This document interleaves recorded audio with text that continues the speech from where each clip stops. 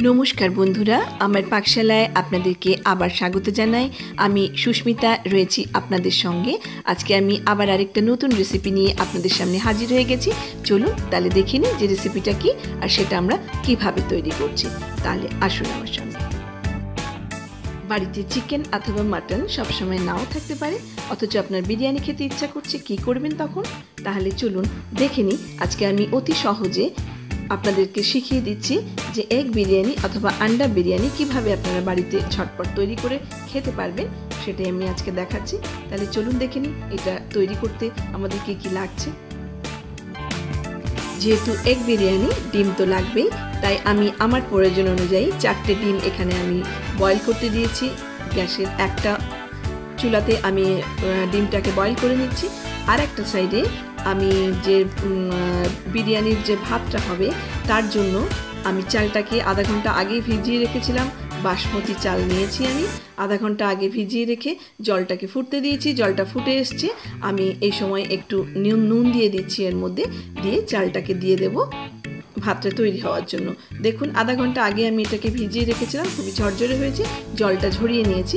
এখানে আপনার 300-350 গ্রামের মতো চাল রয়েছে।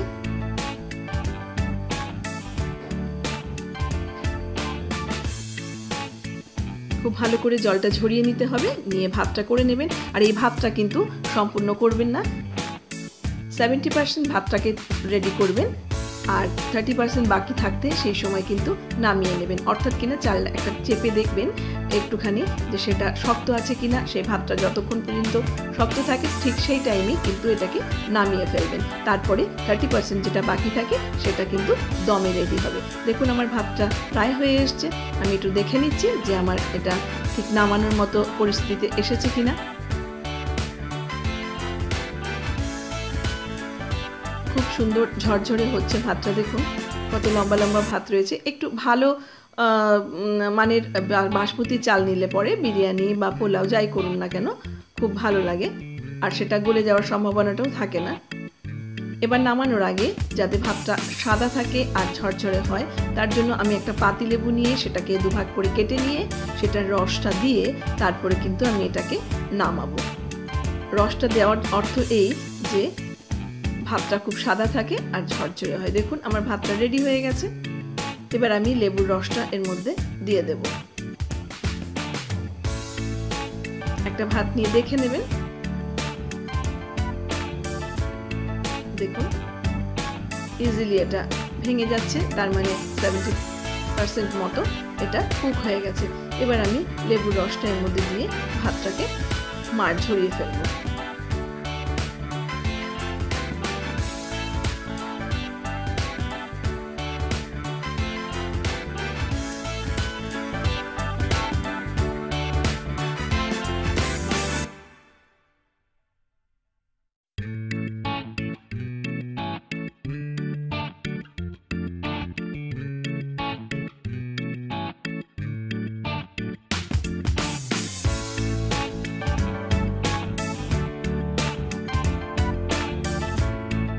আসুন দেখে নিই আমাদের আর কি কি লাগছে বিরিয়ানি তৈরি করতে। আমি এখানে একটা বড় সাইজের পেঁয়াজ, আদা, রসুন, কাঁচা লঙ্কা এগুলোকে নিয়ে নিয়েছি। আর নিয়েছি এখানে লবঙ্গ, দারচিনি, এলাচ, সামরিচ, সাজিরা, কাবাব চিনি এগুলোকে নিয়েছি। নিয়ে একটুখানি রোস্ট করে নেব, তারপরে একসঙ্গে পেস্ট করব। আর নিয়েছি টক দই, ইয়েলো ফুড কালার, ঘি, কেওড়ার জল, গোলাপ জল আর মিঠা আতর। এই হচ্ছে আমাদের উপকরণ বিরিয়ানি তৈরি করার। আর ভাত আর ডিমটা তো আমি রেডি করে নিয়েছি বয়েল করে। আমি একটা কড়াইয়ের মধ্যে সাদা তেল নিয়ে নিয়েছি সামান্য, আর তার সাথে একটা বড় চামচের 1 চামচ ঘি নিয়েছি। এবার আমি এই দুটোকে একটু গরম করে নেব। গরম করে নিয়ে যে ডিমগুলোকে সেদ্ধ করে রেখেছিলাম সেগুলোকে ছাড়িয়ে নিয়ে আমি একটু হালকা ফ্রাই করে নেব। এর মধ্যে কোনো হলুদ বা কোনো রকম কোনো কিছু দেওয়ার এখনই প্রয়োজন নেই।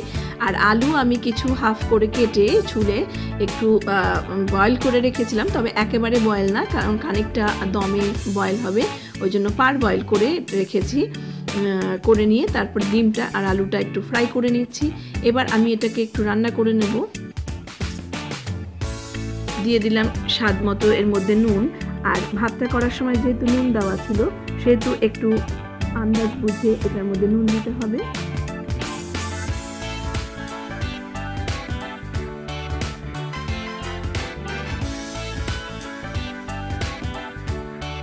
একটু ভালো করে ভেজে নিয়ে দিয়ে দিলাম যে পেস্ট করে রাখা আদা, পেঁয়াজ, রসুন, কাঁচা লঙ্কা আর যে বিরিয়ানির মশলাগুলো আমি দেখিয়েছিলাম সেগুলো রোস্ট করে একসঙ্গে এর সাথে পেস্ট করে রেখেছি সেই মশলাটাকে দিয়ে দিলাম। দিয়ে একটু ভালো করে কষে নিতে হবে। নুন তো আগেই দিয়ে দিয়েছি।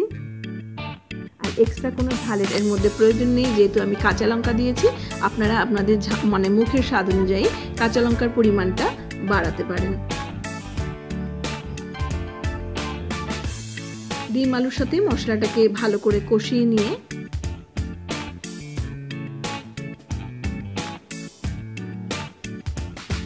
এর মধ্যে আমি দিয়ে দিলাম টক দইটা আর মশলাটা দিয়ে আবার এগুলোকে ভালো করে একটুখানি রান্না করে নিতে হবে। এর মধ্যে কোনো রকম হলুদ টলুদ কিছু দেওয়ার প্রয়োজন নেই।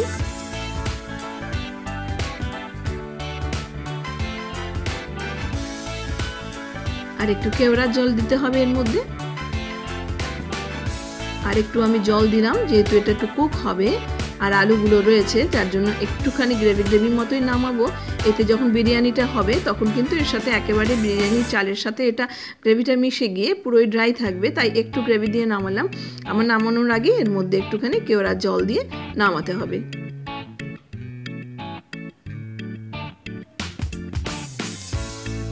এবার বিরিয়ানিটাকে অ্যাসেম্বল করার পালা, অর্থাৎ কিনা একটা তাওয়া বসিয়ে দিয়েছি আমি গ্যাসের উপরে। ডিরেক্ট কোনো পাত্রে বিরিয়ানি কিন্তু কখনো দমে বসাতে নেই, সেটা এগ বিরিয়ানি হোক, চিকেন বা মাটন যাই হোক, পোলাও হলেও তাই। ডিরেক্ট কখনো আগুনের মধ্যে কিন্তু সেটা বসাবেন না দম দেওয়ার জন্য, কারণ তলাটা তাহলে কিন্তু পোড়া লেগে যাবে।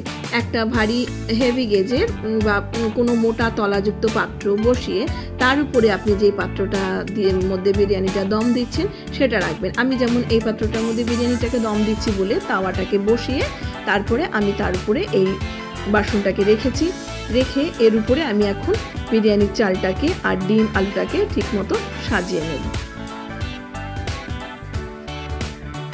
গ্যাসটা আমি জেলে দিয়েছি, তাওয়াটা বেশ গরম হয়ে এসছে।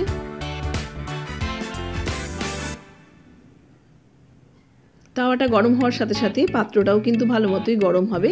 এরপর আমি পাত্রের তলাটার মধ্যে সামান্য একটু ঘি, হাফ চামচেরও থেকে কম পরিমাণে একটু ঘি আমি লাগিয়ে নিচ্ছি, যাতে ভাতটা এর তলায় না লেগে যায়। আর আপনাদের যদি ননস্টিক কোনো পাত্রে করেন তাহলে আর ঘিটা দেওয়ার প্রয়োজন নেই, যেহেতু এটা আমার ননস্টিক নয় বলে আমি এটার মধ্যে ঘিটা দিচ্ছি।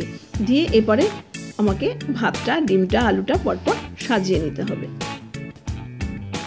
দেখুন আমি কিভাবে সাজিয়ে নিচ্ছি।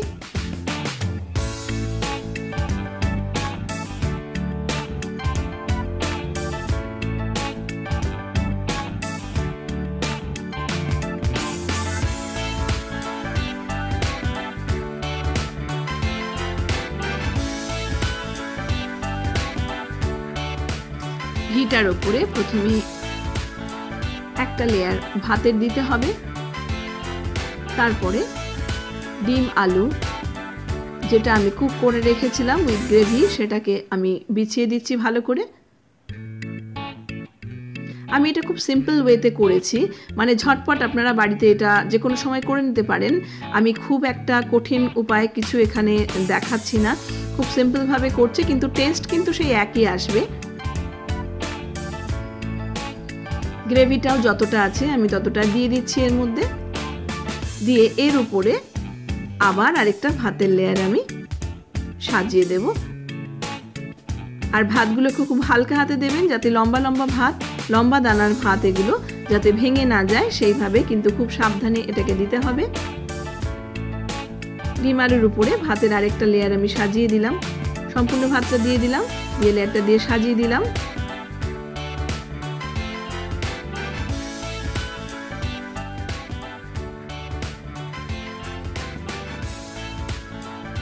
আলাদা কোনো বিরিয়ানি রোস্টেড মশলা দেওয়ার এতে প্রয়োজন নেই, যখন আপনি সার্ভ করবেন তখন একটু এদিক ওদিক নাড়িয়ে নিলেই সম্পূর্ণ গ্রেভিটা ভাতের সাথে মিশে যাবে আর পুরো ফ্লেভারটাই এর মধ্যে আসবে। আমি একটু ইয়েলো ফুড কালার আমি এমনি জলের মধ্যেই গুলে নিয়ে দিচ্ছি, আপনারা চাইলে একটু দুধের মধ্যেও দিতে পারেন, অথবা ইয়েলো কালার যারা পছন্দ করছেন না তারা কিন্তু স্যাফরনও বা জাফরান আপনারা গরম দুধের মধ্যে ভিজিয়ে রেখে দিতে পারেন। ওপর দিয়ে আমি একটু ঘি দিয়ে দিচ্ছি, সাদা তেল যেহেতু খুবই কম দিয়েছি আর আগেও ঘিয়ের পরিমাণ কম ছিল বলে আমি এখানে প্রায় 2-3 চামচ মতো একটু ঘি ছড়িয়ে দিলাম। যখন এটা দম হবে আপনি ঘিটা গলে নিচের দিকে নামতে শুরু করবে। আর দিয়ে দিচ্ছি কেওড়ার জল, গোলাপ জল, খুব বেশি দেওয়ার দরকার নেই। আর আপনারা যারা কেওড়ার জল বা গোলাপ জলের ফ্লেভার একদমই পছন্দ করছেন না তারা এটাকে স্কিপ করে যেতে পারেন। আর দিচ্ছি কয়েক ফোঁটা মিঠা আতর।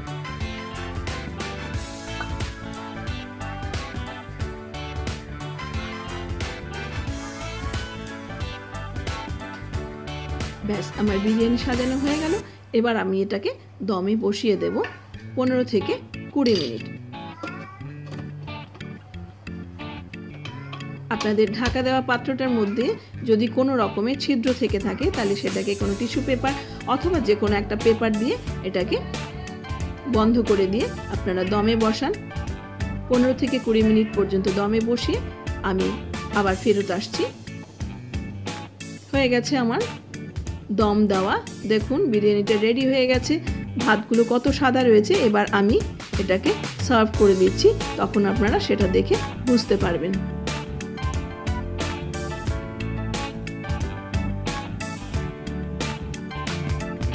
আর একটা কথা বলে রাখি, আমার এই রেসিপিটা দেখে যদি আপনাদের পছন্দ হয় বা ভালো লেগে থাকে তাহলে আমার চ্যানেলটিকে সাবস্ক্রাইব করুন। চ্যানেলটি সাবস্ক্রাইব করলে পাশের বেল আইকনটিকেও ক্লিক করতে ভুলবেন না।